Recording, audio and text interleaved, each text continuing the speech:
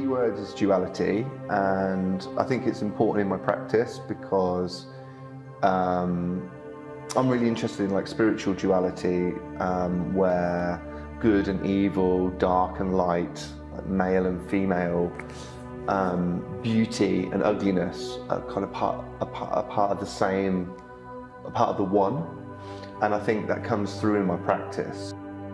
This show for Beijing Art Weekend is it's all about duality.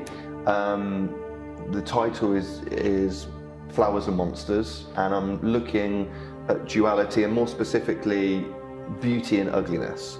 So flowers are supposed to be and predominantly are beautiful, and monsters are ugly.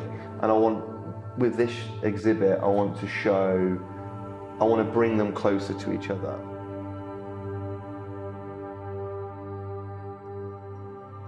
I mean, even the application's really different. I'm trying to be very playful, more immediate, a little bit more of a fun approach. Yeah, I hope there's a freshness and a rawness with this show in Beijing. I like to cook. I really like cooking, actually. And I think cooking and painting are quite similar.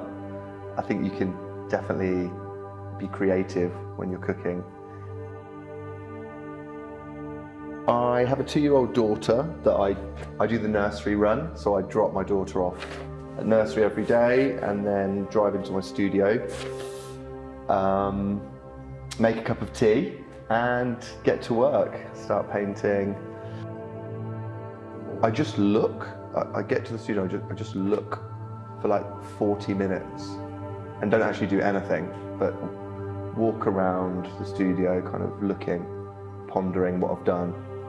And I find that a good way to kind of objectify the work that I did the night before.